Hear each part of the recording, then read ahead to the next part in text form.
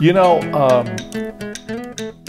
I watched a video this week. Yeah, you thought we were, see, we fooled you again. But it's relevant. It's relevant to this topic. Okay. And it was a YouTuber that I occasionally watch. And she went back and watched her very first video because she had just hit, I think, 100,000 subscribers. Okay. And so it got to the end and she goes, oh, I haven't worked on an outro yet. Mm-hmm. And it's obvious I haven't done that probably. It took me a little while to figure out what I'm going to say. We're still working on that. And so if you have any suggestions for us to better and more gracefully exit out of these things, please let us know. Put them in the comments down below because we are definitely struggling. Yeah. I was about to wrap it up and then you had more to say. Well, I had a tangent. You know, we talk about when that synapses fires up there, I just got to go with it sometimes. Are we done? I'm done synapsizing. What kind of made up word was that?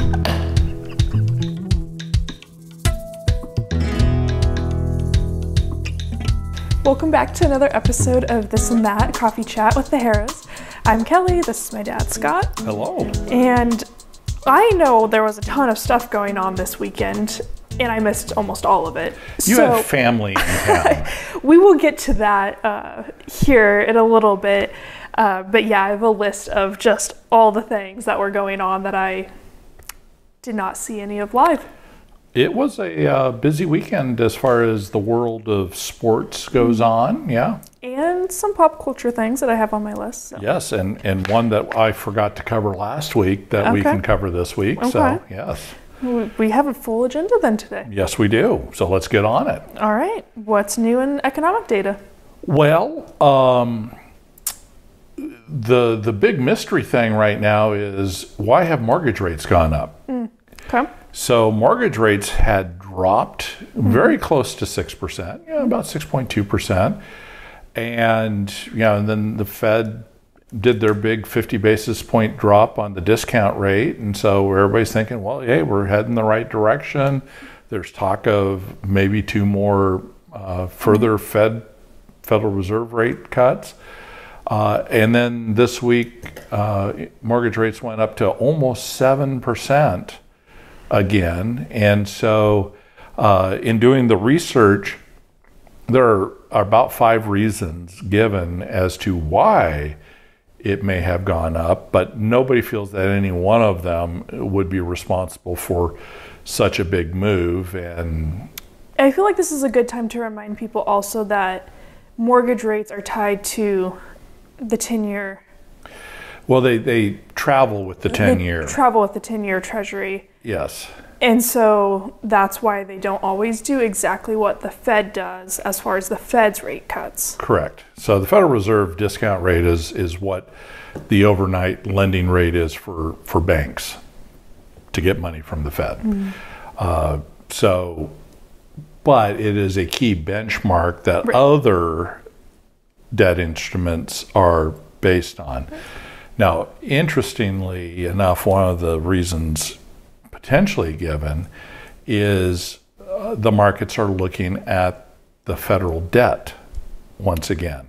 Interesting, okay. And it was just announced that our federal deficit just hit $1.8 trillion, and $1 trillion of that $1.8 trillion is debt service.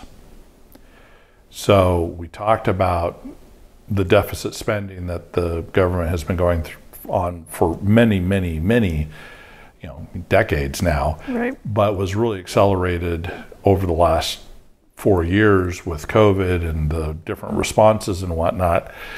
And now you have to go out on the markets, the federal government, and have incentivized people to buy that debt. Mm-hmm.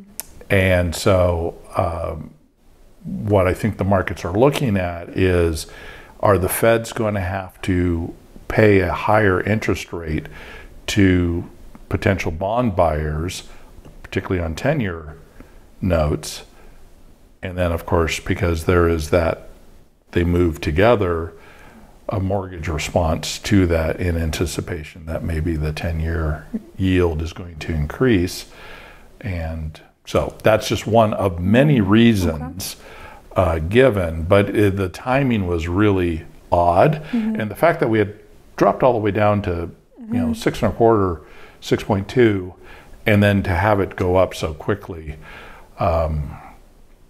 is mystifying. So a lot of this could be pre-election nervousness the jitters before the election. In the market. We see the same thing going on in the stock market, typically before elections. And so in the bond market, we might be seeing the same types of things. And so, let's see what happens a week after the election. And then we'll really have, I think, a better idea.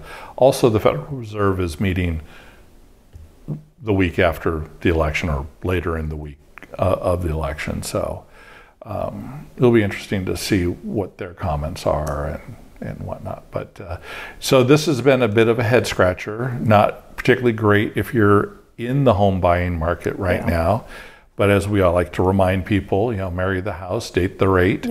And so you can always refinance downward once rates do drop down. And everybody's still forecasting that rates will come down. It's just a matter of when and to what degree. Do you remember any of the other potential reasons of the rate going up so much besides the 10-year and the debt? So these things include shifting election odds coupled with the assumptions about policy impacts, arcane calendar issues surrounding the options market, and one of several research notes regarding U.S. deficits that have been making the rounds. So I covered that part. So those were, and again, even this article says, frustratingly, nobody can put their fingers on which of these things. So I'm kind of putting it towards the pre-election nervousness and some, how is the Treasury going to handle the federal deficit and the financing of that? So I think those are the two main things. Interesting. Okay. Yeah. So we went 6.85 is now the rate as of recording. Yeah, it's a big jump in not a lot of time. It was like in a week. And makes planning difficult for buyers if they think they can afford a certain price of a house on, say, a base 6.2 rate, potentially buying that down into the 5s, and then all of a sudden jumping up 0.5%. That impacts affordability and what your new budget might be. Yeah. So, this is the difficult part about gambling on, do you lock that mortgage rate when it hits a certain number, knowing that could go further lower, and are you leaving something on the table? But then something like this can happen. And, and then, while not mentioned here, but there's still the risk of global impact in the Middle East, in the Ukraine and Russia. Those are your two major oil producing regions.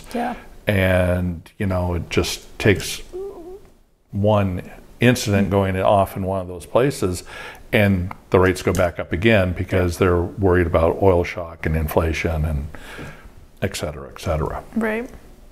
I think it's also worth noting that some mortgage companies have a float down option. If you were to lock in, say, right after going under contract on a property, say you have a longer close, 45-day close, something like that, some companies will offer a one-time float down if rates were to drastically decrease in that time that you're under contract. Now, you're not going to get the same decrease that you would as if you had locked on that lower amount initially, but it at least gets you closer to maybe what you could have gotten if you had gambled and hoped that they did decrease rather than increasing. Yes. So, we're not exactly leading with the bestest of news, but it's kind of we've been talking about wait and see, wait and see. I think I mean, we hear it from people that we talk to. Yeah. This election really has people on edge. It has the markets on edge. And so let's get past November 5th and relieve some of that tension. Hopefully we'll know on November 5th. Yeah. Hopefully Arizona can count ballots a little faster than they have in the past. So yeah, that's all. Get your early voting in and yep, I have my ballot ready to be filled out. I finally got my ballot. It took a little while this time, but I swear mail just takes longer to get to my house anyway. So. Well, you are in unincorporated Pima County. Yes, so we're bottom priority. Is that what you're saying? Well, it makes it sound like you're way out in the, out in the boonies. Out in the boonies, when actually, you're right in between two municipalities. English as a foreign language is English. Wow. Okay. Do you have anything else on economic data or? So another interesting item, and it's kind of a fun thing that I read this week. October hiring for short-term hiring for primarily the retail industry is pretty well correlated now with how well the Christmas season is going to go for retailers. So we will be looking in early November at what the October retail hirings look like, and that will give us a good indication of what retailers feel their Christmas season is going to be this year. And it's pretty well correlated now. And so we can have a little crystal ball action in early November as to whether sales are going to continue to go up, remain flat, maybe see a decline. I'm sure if the data comes out in time, that's something that the Fed will want to look at prior to their November meeting. Yes, absolutely. And right now, unemployment and jobs numbers are a little skewed because of the 2 hurricanes that hit and some other things going on. So I'm not going to share necessarily that information this week because it's bounced back from those events, and so we'll just give it a couple weeks and then take a look at where those employment numbers are. Makes sense. Yeah. Okay. All right. Is that what you've got on that? That's all I have on that. So it was kind of it's just a weird week. Well, we're in that election lead up where not as much is going on, and true. We're kind of in the wait and see. Everyone's in the wait and see. Everyone's in the wait and see. So, yes. Might have some more interesting things in a couple of weeks here. Yes. Well, I figured for my real estate side of things today, I would do a little selling Tucson.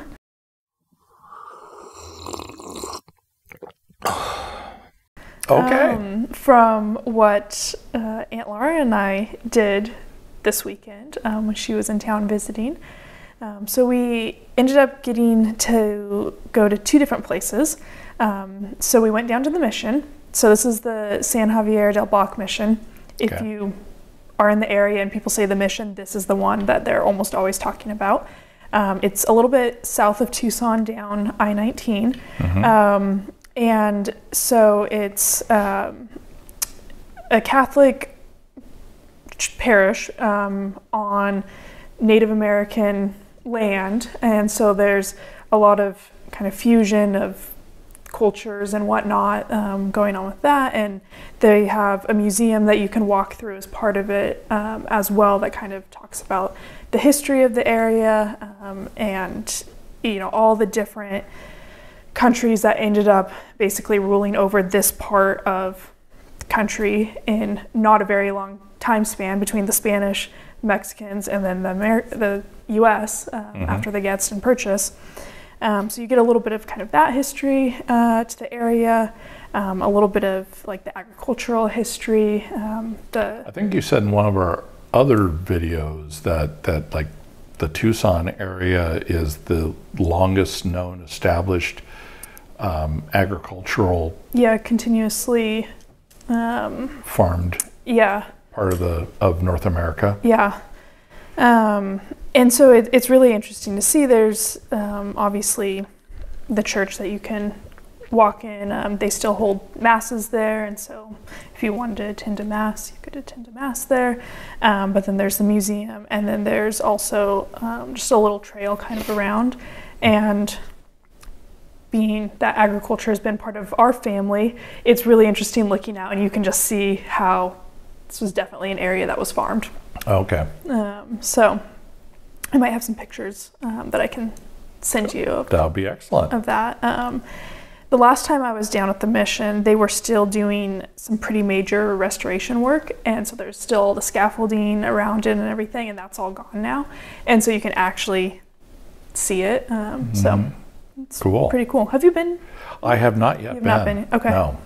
So yeah. Yeah, it's definitely on my list of places I want to go visit. Yeah. Especially after going to Sevilla and seeing the cathedral there. Yeah.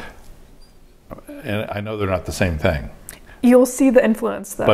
I'm sure the Catholic influence is there. I know it is. But to compare and contrast the European style versus the Southwestern mission style. Yep. Yes, and it's free to get into. So if you're looking for a low-cost activity, a little history and culture. A little bit of history, yeah. Yep. That's could be on your list of places to explore. And then the other place that we went to is the Mini Time Machine Museum of Miniatures. It's basically the Miniatures Museum is how we normally refer to it as, but the full name there. Okay. The Mini Time Machine Museum of Miniatures. I believe that was $15 a person to get into for adults, and then they have some discounts for college students and 65 plus, I think, and whatnot. And we had about 2 hours there before closing, and we all decided that we needed more time than that to spend there. Just the level of detail on the different items was so cool. And if one, really grabbed you, you could just sit there and stare at it for like 10 minutes. And then you still have this whole other museum to, keep wandering through. Right. And then they also have a rotating exhibit. So right now, their current exhibit is basically miniatures for Broadway. And so they talk about like Hamilton and Dear Evan Hansen and some of those, and how they basically use miniatures to build out their stage design and kind of that work that goes into it when they're starting kind of the visual crafting of a play. And so they have some of the early renderings and drawings that they use as they're creating their ideas for these plays. And then they have a few videos to go along with it that are narrated. And so what made you and Aunt Laura decide to go there? Aunt Laura had pulled up a few activities that she was interested in, and Mom and I didn't really have a big preference on any of them, and so she was like, okay, I think I want to do the mission and the miniatures, and I was like, fine by me. There wasn't wine tasting involved? Well, Kurt wasn't here. She said the one Kurt's here. Oh, okay. Well, that makes sense. Yeah. Now, have they been to Autumn Sage yet? Okay. So, yes, it's on the list for next time. They might come again before the end of the year, so keep you posted on that one. And then also in the minis right now, there's a like imagination fantasy wing of it. And I'm assuming this is a seasonal part. They have a Halloween part of it and a Christmas part of it. Okay. And so like there's this one area that has a bunch of buildings for a Christmas theme. And one that I noticed was they had a miniature of the Ryman Auditorium. Oh. And so I was looking, it's in the floor, one of those things that you can walk over and look down into it. And I was looking down like, the Ryman, I've been there. Yes. So that was pretty cool. There's you walk into that wing of it, and there's this big tree. So is it just the Ryman, or is it like downtown Nashville? Or? No, it's a bunch of like individual different buildings. And so I'm guessing that if you were like a big architecture person and knew these various buildings, you would probably be able to recognize more of them. I just saw that one because it had Ryman written on it. But it was just a collection of buildings. Real quickly for our fans in Britain.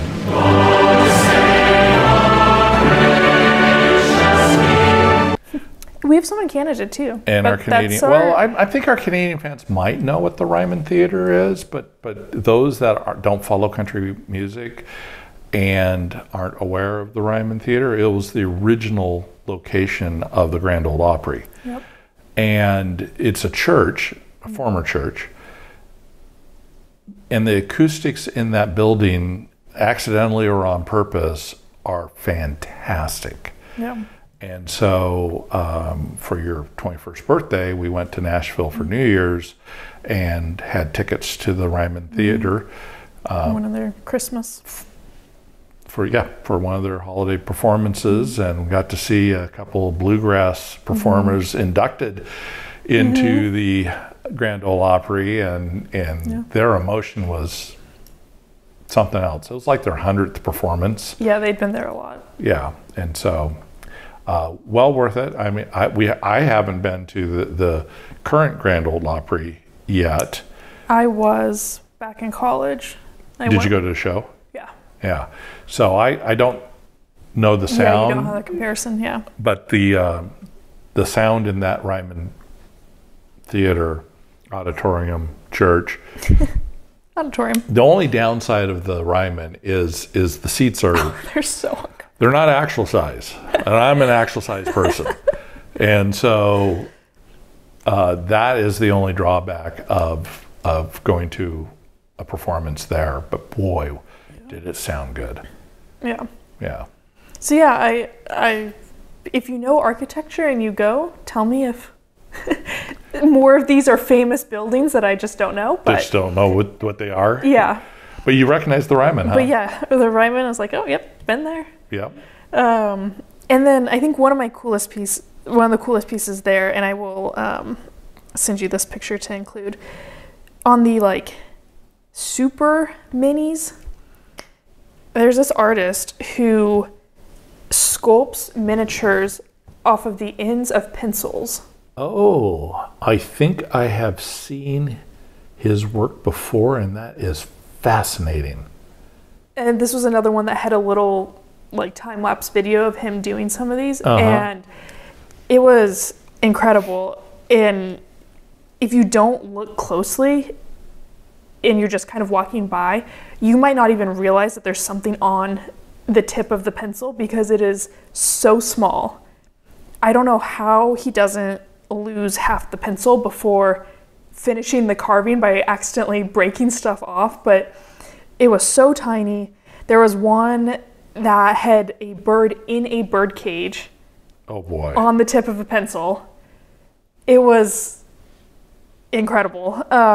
So that was, I think, one of the pieces for all of us that stood out walking through there, was just looking at these ones. But that was a cool place. So you're saying well worth the $15 admission. Yes. And to give yourself more than 2 hours to really enjoy it. So they're open, according to Google, 6 days a week, 9 a.m. to 4 p.m. Yeah, I'd probably get like an early lunch and then go spend the rest of the afternoon there. Okay. Something like that. All right. Because yes, you could very easily pass more than 2 hours of time there. Okay. So yeah, and I think you would like it too. So you might have to add it to your list of places to go to. Yes. Well, now that I can get out and about again. Yes. Yeah, it would be better to do that. Okay. So yeah. So that was 2 of our adventures around Tucson this weekend, which was fun to do, and get to be a tourist in your own town again, which I think sometimes you live in a place for a little while and then you forget all the things that are in your backyard until someone comes to visit and then reminds you of all the things that you can do. Yes. Now taken them up Mount Lemmon before, or no? I don't think so. They may have been on the Sabino Canyon tram, but I don't know that they've gone further up than that. Just because it's such a far drive from our side of town that we normally don't make it there. It is. Such a far drive being like an hour and a half. Yes. To 2 hours. Yeah. However, you know, especially from people from the Pacific Northwest, where we're used to driving through the mountain passes. And I remember we took a friend of ours up there, and that's what she thought it was going to be. It would be like going through the Cascade Mountain Range. And all it was a continuous climb up and up with these spectacular vistas and views and whatnot. And she was just gobsmacked. Yeah.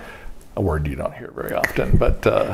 I think one of my favorite parts about that drive up to Mount Lemmon, if you were to go do that, is that you can see the different basically layers of elevation and then the different vegetation that you get with that. And if you actually stop at some of the pull-off spots along the way, there are placards that will tell you more about this.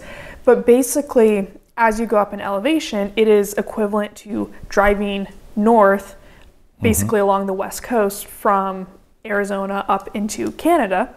And so they correlate the elevation that you've gone up to where are you now in the US, and that's the type of trees and bushes and whatnot that you see. And so you can literally see the layers as you go up. Yes. The mountain. Yep. All the way up to aspen trees at the top. Yeah. You know, that type of thing. Yeah, it's a beautiful drive. It takes time, and you want to take your time. Yeah, I was gonna say, especially if you're stopping and yeah. And I think that's one of those where if you can stay the night up there so that you don't have to worry about getting up and getting back in the same day, you're going to enjoy it a lot more. Staying at like the Mount Lemmon Hotel or something like that, in one of their cabins. And then you can take your time without feeling rushed. And then when you get up there, you can go to the cookie cabin and the general store and all of that. Well, I used to kind of make fun of the county here because every time it snowed up on Mount Lemmon, the roads closed. Again, thinking about going over a mountain pass in Oregon, and we, you know, rarely did we ever close the passes, either the Coast Range or the Cascade Range.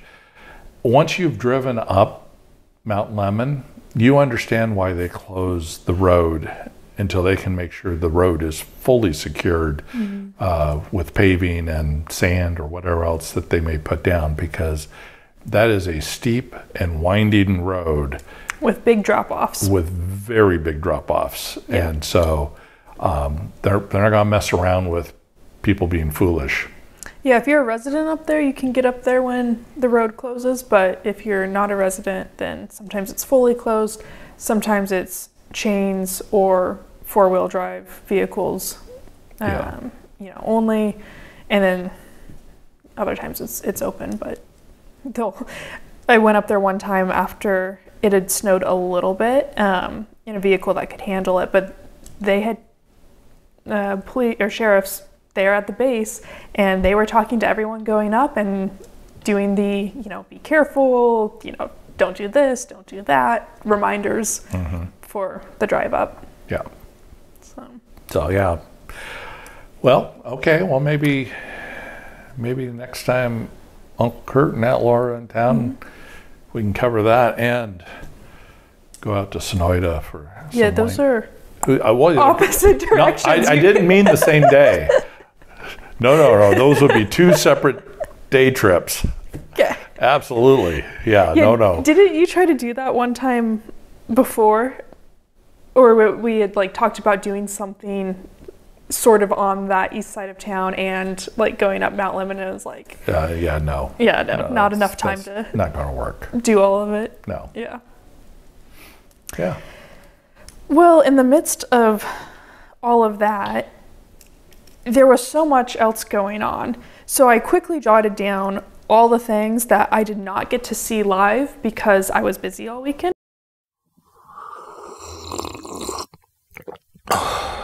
Okay. So I had F1, NASCAR. The WNBA finals in Game 5, which went to overtime. So that finished up this weekend. The Timbers tying up at Seattle to win the Cascadia Cup and then get to host a home game of the playoffs. College football, Georgia beating Texas, Tennessee beating Alabama, Oregon going #1 in the rankings with all of that drama happening. And then I also had that the Eras Tour is back on, so Taylor Swift was in Miami, which meant I had surprise songs to check to see what got performed on those shows. And a new episode of Chicken Shop Date. Okay. There was a lot going on this weekend. Well, I can update you on a few of those things. Okay. So the only thing that I ended up later watching was F1. Okay. I did watch both sprint qualifying, and the race. So that is what, and I watched Chicken Shop Date. Okay. That is what I've made it to so far. All right. Well, I watched the Portland Timbers play Seattle. Okay. Play the Flounders. Not that we're biased or anything like that. I would say that, well, Seattle has the best defense in MLS this year. That's a bitter compliment to make. Yeah, well, they're also the team that you know, they won their first MLS Cup without having a shot on goal during regulation. So, so the first half was quite boring from a Portland Timbers fan perspective. Okay. And I can't remember if Seattle scored in the first. I think they scored at the very end of the first half. Okay. And then it was like a different team came out of the locker room in the second half, and the Timbers were much more on the front foot, much more aggressive. The game opened up quite a bit. I would say, even as a Portland Timbers fan, that the referee was particularly harsh on Seattle.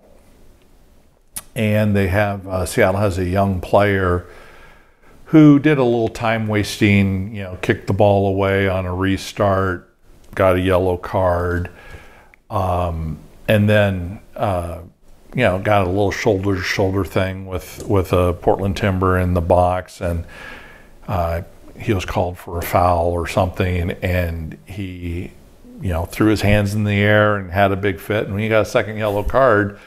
So neither were really on-pitch incidents No. that he got cards for? No. That's rough. Yes. And you know, it's one of those where it's a rivalry game, and the referee should allow for a little more emotion, you know, when a player gets up, especially if they're already on a yellow card.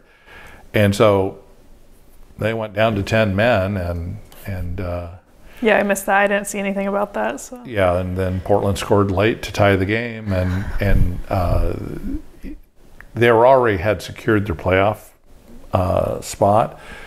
Oddly enough, even though Vancouver should be hosting, they have a stadium conflict on, and so they'll be going down to Portland, and Portland will be hosting the game instead. But more importantly, Portland won the Cascadia Cup, which is a competition between Portland, Seattle, and Vancouver, going back prior to them even being in MLS. So it's a very old cup by North American soccer standards. And so Portland won the cup. So very exciting there. Yep. I wouldn't say it was a masterpiece of a game, though. So Portland's offense has gotten a little bit stagnant the last 3 or 4 games. Yeah, because we were on a big scoring run for a good chunk of, what, like August? Yes, well, September. I mean, through most of the season, the problem was they couldn't stop anybody from scoring. And so, but now they're having a hard time getting the ball in the net. And so it's not the kind of momentum you want to have going into the playoffs. Yeah. So on Formula One, real quickly, I have to say that the Circuit of the Americas, commonly referred to as COTA, is an excellent layout for Formula One cars. Yes. There are so many side-by-side opportunities, and so many passing opportunities, and they have to be very precise as they're making these moves in order to make the pass happen. It was a fun race to watch. I think as a whole, it was a good weekend. I feel like the race promoters have to be thrilled after getting the Daniel Ricciardo news, 3 weeks before COTA, and knowing what a big figure he is to F1 fans in the US, and then to not have him there. I think the whole weekend was great with having the sprint race.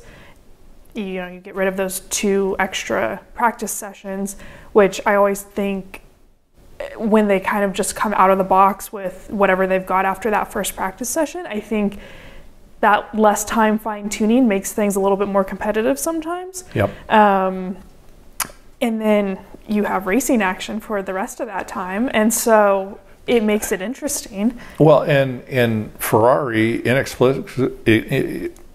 as a foreign language is English.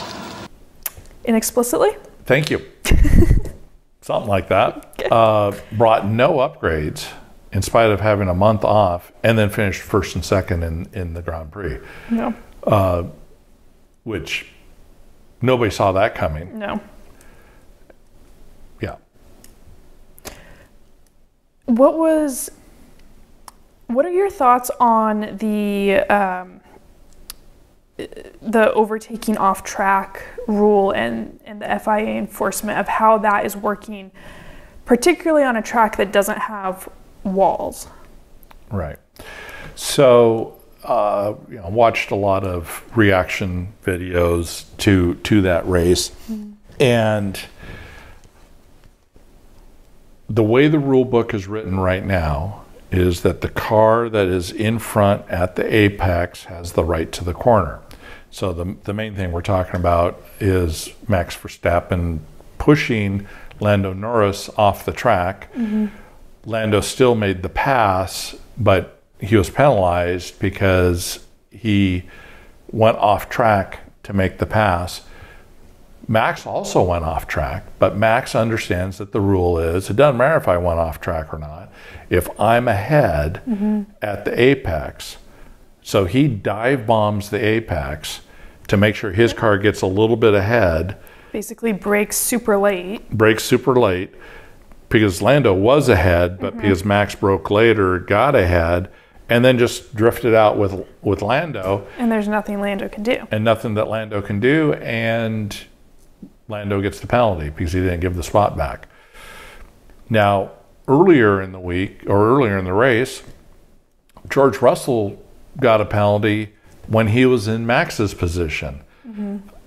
However, I'm not sure that they ever went back and looked to see if he was ahead at the apex. I don't think he was. And so in that case, when he forced the other car off the track, he got the penalty for forcing that car off the track because he wasn't ahead at the apex.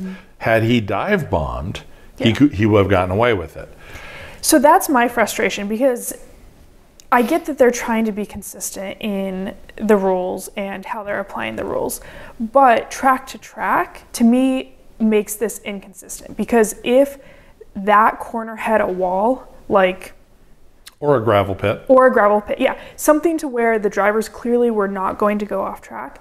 Max isn't going to dive bomb in the same way, because if he doesn't leave Lando room and Lando goes in the wall, Lando's probably coming back to hit him and take him out as well. So if this is, Monaco or Singapore or someplace that's really tight like that, he's going to brake sooner, give up the apex, and Lando is going to make that pass and keep it on track, and Lando's going to take the spot. So why is Lando not allowed to make that pass and gets penalized for doing what he would have done on a different track and it would have been allowed? That's what all the pundits are talking about, that Max very much understands his rule. Now, you could argue that Max should have been penalized on the first lap because he pushed Lando wide. Yeah. Lando had the apex, but Max also knows that the stewards are going to be very lenient on the first lap. Yeah, and you can get away with it. So you can get away with it. Yeah. So, as one of the commentators said, don't hate the player, hate the rules, basically. Yeah. And he's exploiting the rules to the utmost. And the conversation is, what is the FIA going to do during the off season when they go to rewrite the rules? That was my next question: is do you think there will be a change? Do you think this will be addressed, or how do you? That's the thing, is how do you address this? Because they were addressing something else that Max was doing before by changing the rule to whoever's ahead at the apex. Right. So, it's a little bit like whack-a-mole. Yeah. You've solved this problem, another one's going to pop up, because they're competitive drivers, they're competitive teams, and they're going to go after any advantage that they can get. Right. And right now, Max knows that if he dive bombs on the inside, and basically what that says is that Lando needed to position his car to the inside before making the pass rather than on the outside. Yeah. Yeah. Not saying that's right. I'm just saying that's what the rules say, and that's how they enforce them. Yeah. Yeah. Yeah, there was a lot going on in both that race and the sprint race. And I think what's interesting is that in both, basically, the leader sort of checked out from whoever ended up leading at the end of the first lap. And it was like, okay, they've gone and done their thing. Cameras aren't on them. Oh, it's the end. Hey, they won. And all the action was going on back in the pack. And because there was lots of action going on in the back of the pack. Yes. Yes. Yeah. So what I'm curious, as a slight Haas fan. Yeah, Haas had a really good weekend this weekend. So they've moved into 6 points in the constructors competition. I think there are a lot of U.S. fans now that, again, Daniel Ricciardo's not on VCARB, who are thrilled about them passing VCARB, because it's like they have no loyalty to the Red Bull 2 team. No. So it's going to be curious. We've seen progress by that team all season. Are they continuing? Are they becoming the leaders of Formula B? Because they beat Aston Martin, they beat VCARB. Aston Martin used to be part of Formula A, and they just had a terrible season. And I don't think Haas is going to catch them in the points. No. But not getting 2 points at a time. No. So it'll be interesting to see where that shakes out. I'll also say that Liam Lawson had an incredible drive, starting at the back and getting points. And he also, after not being in a car competitively for a year. Correct. And he didn't care who he was racing with. It was elbows out, and he was going for it, and that was impressive. And beat his teammate. Yes. And Yuki was having a bit of a fit on the radio about how did that happen? Well, he just drove his tail off is how that happened. Yeah. And made his tires last. Colapinto also had a points scoring weekend when Alex Albon did not. Yeah. And so that was another really good showing on his part. Yeah. So I am curious as to if he's maybe getting a little higher in that discussion for that second Sauber / Audi stake. Yeah, seat for next year. Boy, is that the seat you want to go into, though? I mean, that car is atrocious. It is. I think it depends on how long your contract is. If it's a 1 year, probably not. Yeah, because I think one of the things that's going to come out of this with both Lawson, Colapinto, Behrman, all doing well as rookie drivers this year, is it's showing that there's a lot more talent down in Formula 2 than is being indicated, because there's no dominant driver in Formula 2. And that's, used to be the guy that would get, plucked out of Formula 2 into Formula 1. Now they're showing, hey, there are a lot of good talent down there, and maybe we can get rid of some of this, I hate to say it, but deadwood, guys that have had their shot, their chance, haven't really performing. Yeah, and it's time to maybe turn things over a little bit. Well, when you had a season like the beginning of this one, where you had 0 turnover of drivers from one season to at least the start of the next, that's another year of, you know, someone winning F2 who's not getting a seat. We've already been stacking up on F2 winners not getting seats. Right. And if you win F2, you don't get to race in F2 the next year. Right. That you're banned from the series. Yep. So then what do you do with yourself for that year? Exactly. Yep. You know, and you hope maybe you can be a reserve driver for one of the bigger teams. But so that was exciting. It'll be curious to see how the teams do in Mexico next week. How do you think the track is going to treat the kind of the main 4? Yeah, I don't know anymore, to be perfectly honest with you, because Max had a great race, both the sprint and, you know, quite frankly, the longer race. You know, he got a podium. But Checo was nowhere to be seen again. Right. Obviously, Checo is going to race in Mexico. There's financial incentives to make that happen. Yes. McLaren's supposedly the dominant car, but if you don't qualify well, and they got in that dirty air and they just had a hard time making passes. Yeah, and we've talked about that before, that they seem more impacted by dirty air than some of the other teams. Yeah. Like, there's a bigger difference in how that car handles behind other cars versus once they're out in front. Yeah.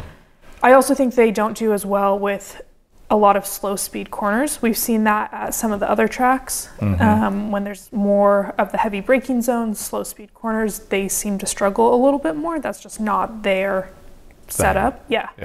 So. And you got the stadium section and a couple other slow turns in Mexico, but you also have some long straightaways, which they seem to be doing well on. Yeah. I'm still baffled by Ferrari. Where did they get their speed from?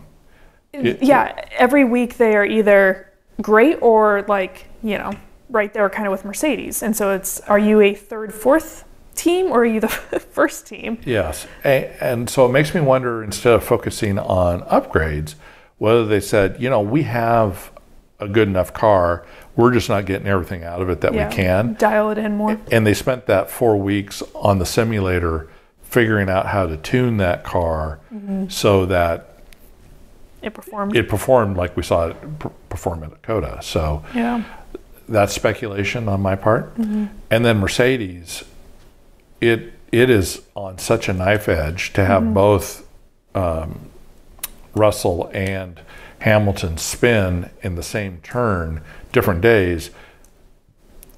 But it affected both of their weekends. Yes, it did. Absolutely. And that car, you know, in NASCAR we have a term that, you know, when a car is really hard to handle, and we call it evil. The car's evil. I think that Mercedes is evil right now. Yeah, it seems like if they get it right and they get it perfectly right, they're real fast. Yep. And if they miss it by even a little bit, their window is so small.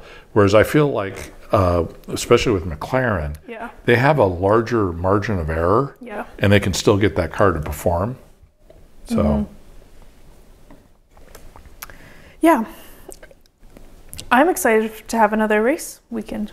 Yes, and then another one after that. Yes, and then they nicely take the weekend off that we're going to be up at the NASCAR race in Phoenix, so they can let us enjoy it and not feel like we're missing something. Yeah, this is true. Speaking of NASCAR, one of the events that I did not get to see, although I did get to see who won, and when that popped up, I went, "Oh, it's going to be controversial." Yes, Doesn't matter what happened in the rest of the race, just the fact that Logano won and is into the Final Four after not being in the Final 8 until initially. Alex Bowman was disqualified for being light at the Charlotte Roval. So not only did he get in quite frankly, by the grace of NASCAR's stewards, inspectors. And in last place. And in last place. But then now he's punched his ticket to the Final Four because he won at Las Vegas. Which means they have a couple of weeks to work on setups for Phoenix, because at this point, it does not matter how he does at either of the next 2 races. No points carryover. Correct. So they have work on Phoenix time. Yeah. Now, they use strategery to win that race. Okay. And there was a moment in time with different cautions and whatnot where, for track position, a number of the teams stayed out. Okay. So they were running on older tires. Joey Logano was one of them. Christopher Bell, who dominated the day. Always flying under the radar. Always flying under the radar, but easily the best car, they chose to pit. And so they had to work their way through the field and track down, and probably 2-3 more laps, Christopher Bell would have passed Joey. That's they were right there. Right there at the end. So do you think if he had stayed out that he would have won? He would have been able to stay ahead of everyone else? I think so. I mean, his car was so good and he was so dominant. The only other person that maybe could have really competed with him was Tyler Reddick, who won the first stage. Okay. And then shortly after the first stage, rolled his car down the front stretch when there were several cars got together, including Chase Elliott, and he went sideways through the grass in the infield and then got to the short track that cuts through the grass. Tires dug in, rolled the car several times. He intelligently drove it straight to the pits, but it was done. It was done. It was too broken to repair and get it back out. So he thankfully for him, he got stage points, but unfortunately, he finished at the back of the field for the rest of the race because his car was done. I'm looking at the point standings here right now, and it feels like unless someone wins or we have some more like major incidents, there's a pretty big points gap already between the top 4 and the bottom 4. So speaking of Christopher Bell, he's up 42 right now. Yeah, he's just dominating right now. I mean, but he can have one bad race. One bad race. Next 2. Yeah, and then that puts him in the danger zone. So he's going to be tough to beat. Joey's going to be tough to beat because they're playing with house money now. I mean, they have to have the attitude of let's take advantage of this opportunity because we are gifted twice now. Yeah. I mean, they earned the win at Las Vegas. Don't get me wrong. They made a strategy choice. He executed it. And they know how many laps the race is, and he made it last long enough to get the checkered flag. Yeah. So 2 really good races from a fan's perspective. I don't care who you follow or cheer on. Both were eventful and exciting races from just a generic racing fan perspective. Unfortunate that they overlap timing-wise. Yeah, the Cup race, the NASCAR Cup race started a half hour before the Formula One race and then finished about 45 minutes to an hour after the Formula One race because, again, the NASCAR races are longer. So, yeah. That doesn't happen very often because normally Formula One's well done before NASCAR gets on the track. Right.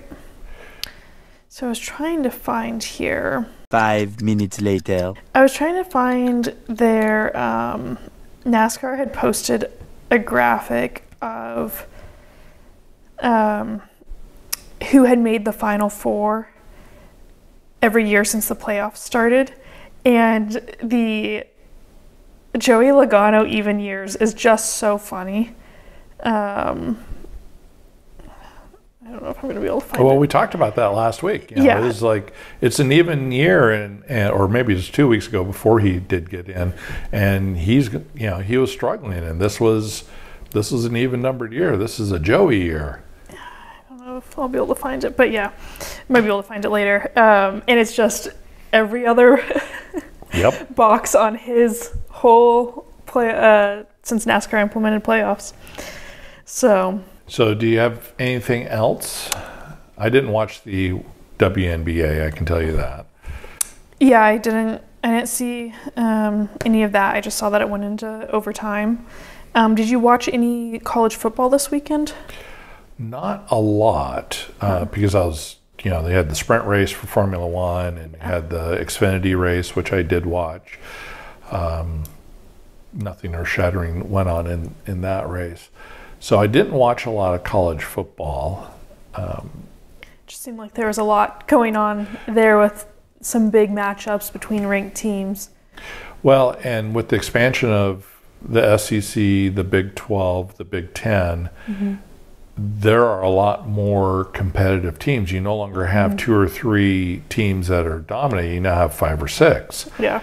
And so you're going to see really good teams get knocked off. They're feeling the pain that we always felt in the Pac-12, where no team could ever get all the way through their season without dropping to someone. Yes. And because it was the Pac-12, that always meant, not in contention anymore. Right. And now, with these big conferences, everyone else gets to feel that. Yes. And, they're talking about in 2026, you're probably going to see another series of conference alignments. Already the former Pac-12 teams are not thrilled about the travel. Shocking. It's like no one looked at a map before they did this. Yes. Or had never flown cross country before. Yeah. Well, and can you imagine, a sport that's not football where you have multiple games a week and that level of travel for, like the soccers, volleyballs, basketballs, where you're playing a lot more? That's so much travel. Yeah. Basketball is going to be really tough. And then to be a student on top of that, I mean, in theory. Supposedly, yeah. Yes. Well, if you're at Stanford, yes. Yes, that is true. And then you're going. They're all going all the way over to the ACC. Yeah. So that's coast to coast. Yeah. Yeah. Yeah, it will be interesting come a couple years from now and see how this all shakes itself out again. And hopefully Oregon State and Washington State hang on long enough to get looped back in when all of that happens. Right. They need one more school to have a reconstituted Pacific Conference. Right. I won't call it the Pac-12 because there won't be 12 teams in it, and there used to be a time when actually those numbers meant something. Right. But actually, it did for the Pacific Conference, right? Because it went 8, 10, 12. exactly. So Yes. one conference kept the tradition of numbers meaning something. Yes, but not the rest. Yeah. Yeah. So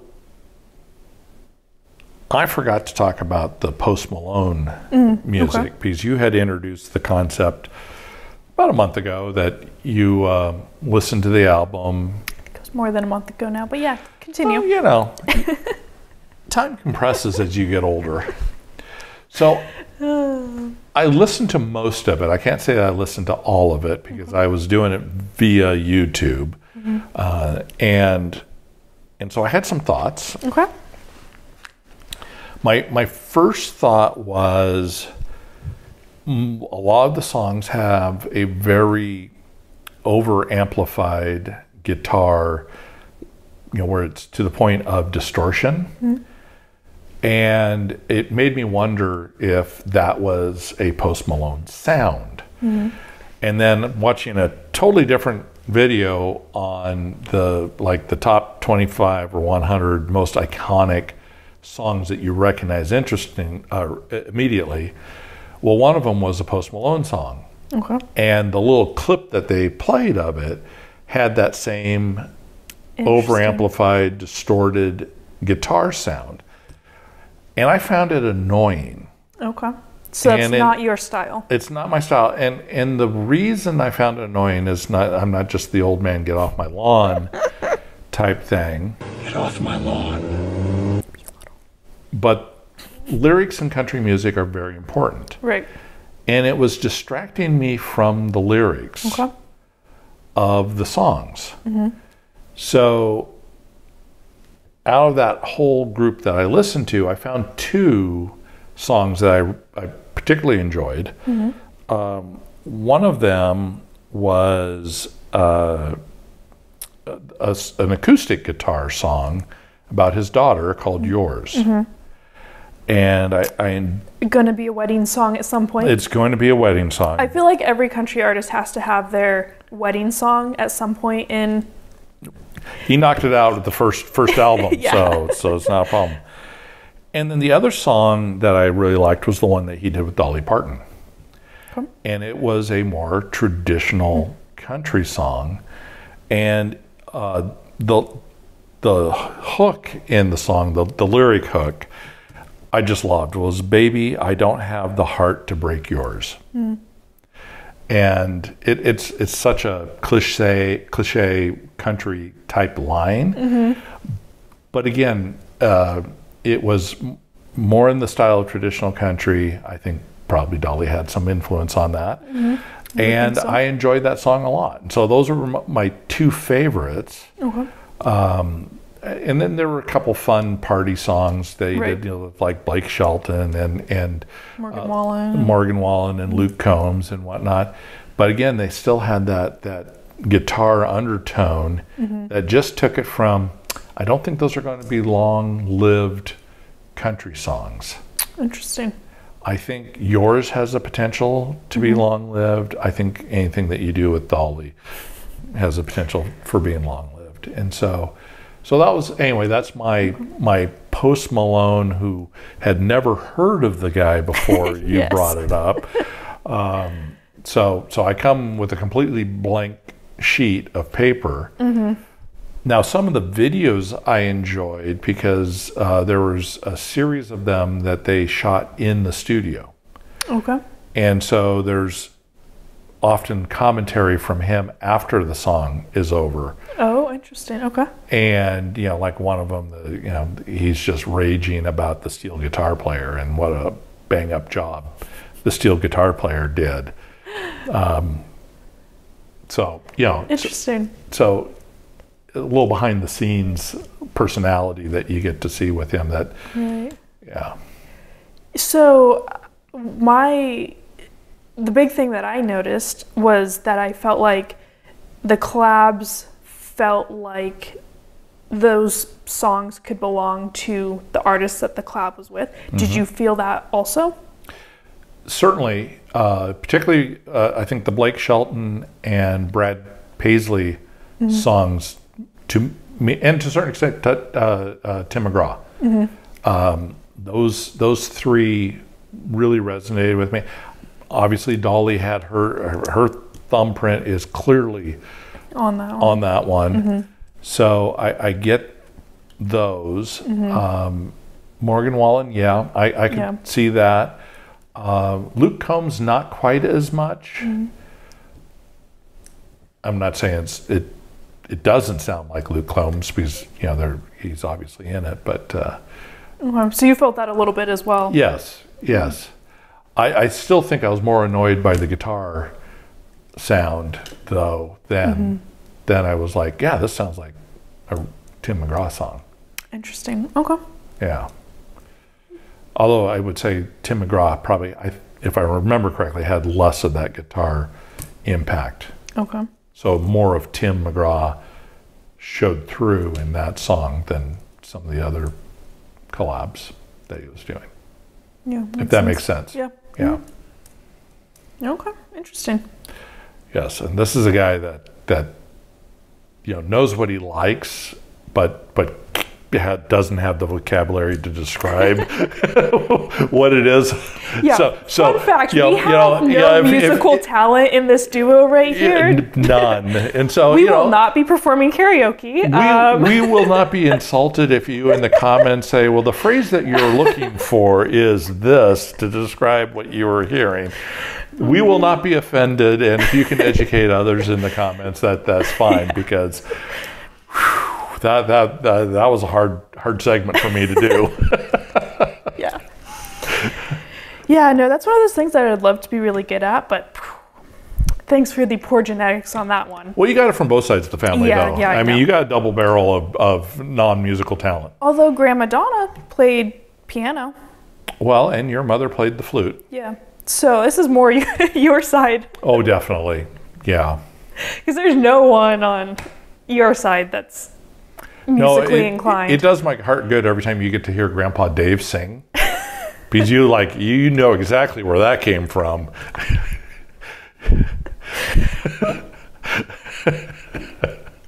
Yeah, something like that. Yeah. Yeah, so we're lip syncers in church, you know. Yeah, do not ask us to do karaoke. We will not. There's a reason. You don't want us to do it. Just don't. Yeah, don't it's even painful. try. It's painful for the listener. It's painful for us. Yeah. Okay, what else do we? Let's move on from. Okay, the lack of talent. So, chicken shop date. Yes. Now, you told me a little bit about this the other day. So you have never heard of this, never seen this, despite the time that you spend on YouTube. Okay. Yes. So chicken shop. I mean, I have seen the videos of, First We Feast, which is the hot wings videos, but no, I have not seen this chicken one. Shop date. Okay. So there is some similarities, I'd say, between this and Hot Ones. They're both typically with celebrities. It's interview style. It's just hers is set in your classic greasy chicken diner type of restaurant as a date, quote unquote. Okay. And she has a very British, dry,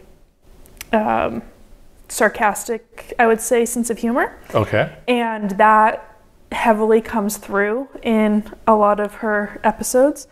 And she has actually been doing this for 10 years now. So she just celebrated 10 years of doing it. So the idea of... Yet another overnight YouTube sensation. Yes, that has been doing it for 10 years, yeah. Exactly. So this one was with Andrew Garfield of Spider-Man. Oh, okay. Yeah. World. One of the many Spider-Men. And you sort of have to know the history behind this. So she's done some red carpet correspondence previously. Okay. And has run into him and talked to him there. And there's always been some chemistry and a little bit of underlying tension between them and all of that going on. But he had not been on the show. And so finally made it on, and it was okay, is this actually a date that we're all sort of get to watch? That we're all should we be watching this right now? Look at it as you're a chaperone. Yeah, so, a lot of the time it is more interview style of her asking them questions. This one felt more conversational, back and forth. He was flipping some things back on her and asking her questions. And so that just made for a little bit of a different dynamic. And so in the last several days, as more, pieces of it have been coming out and whatnot, everyone's okay, is there going to be, a hard launch of this at some point? Is this real, or are they just both very good actors?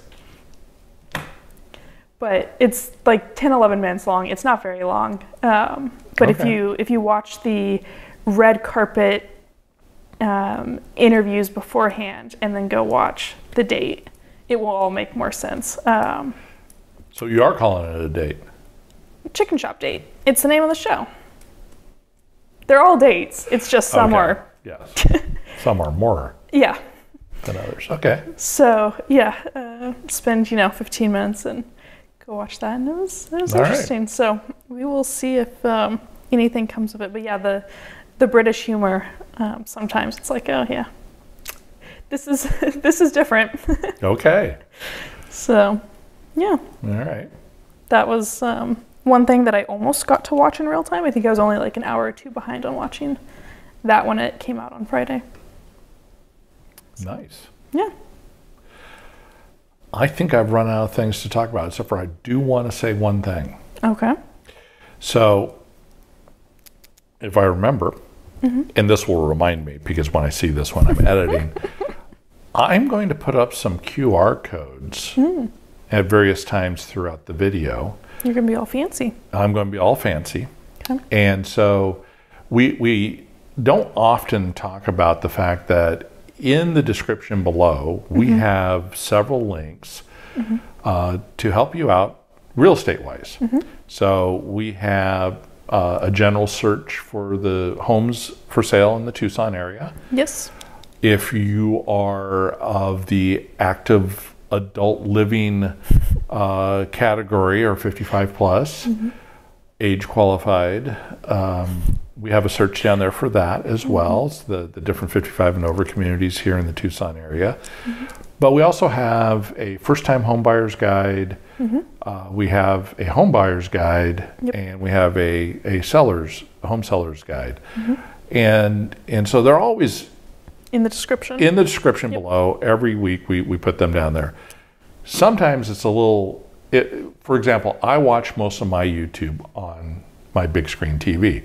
So for me then to go look up a video and find the description and click on the link, Not something that you do very often. not terribly convenient. So what I'm going to start doing, and I'll label them, is putting up little QR codes. So for the 5 to 10% of you that watch on the big screen, you can just take a photo of that QR code and it will take you to those different documents or searches for you to use. So that's going to be new in the videos going forward. I'm just going to try to remember to make sure to put them in. Yes, if you are actually watching rather than just listening on one of our podcast platforms. Yes, absolutely. So, and again, even in the podcast descriptions, Yes. we have included those links as well. Which is definitely easier to find there because you're already in that section when you're going to the podcast. So Exactly. So I wanted to remember to say that. So if you're looking for that sort of information, we've got it. in your, at this point, you've probably already have seen them and was maybe wondering why I was putting those up there. So now you know. Yeah. All right. Do you have anything else that you're looking forward to other than more racing this weekend?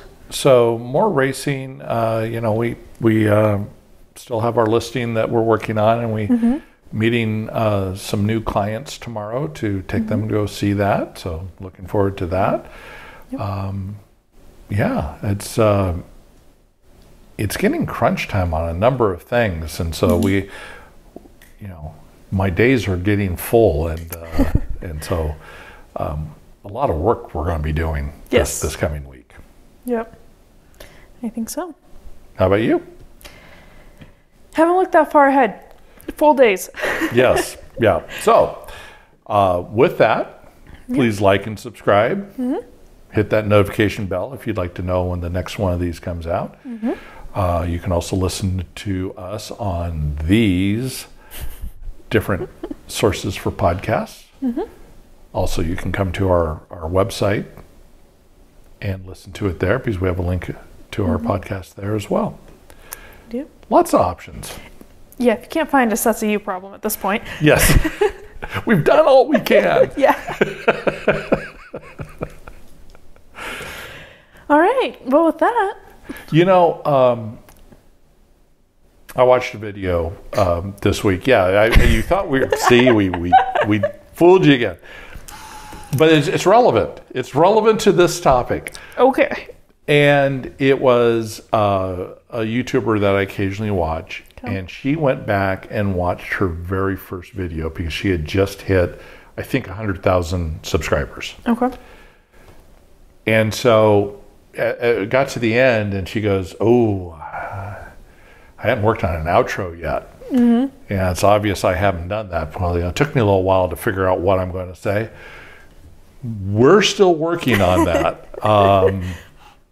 And so if you have any suggestions for us to better and more gracefully exit out of these things, please let us know. Put them in the comments down below because we are definitely struggling. Yeah. I was about to wrap it up and then you had more to say. Well, I had a tangent. You know, we talk about when that synapses fires up there. I just got to go with it sometimes. Yeah. Are we done with... I'm done synapsizing. What kind of made-up word was that? Oh my gosh. Okay, well, I think we are officially done now. So with that, we will see you next week. Have a great rest of the week. Oh my gosh. Oh.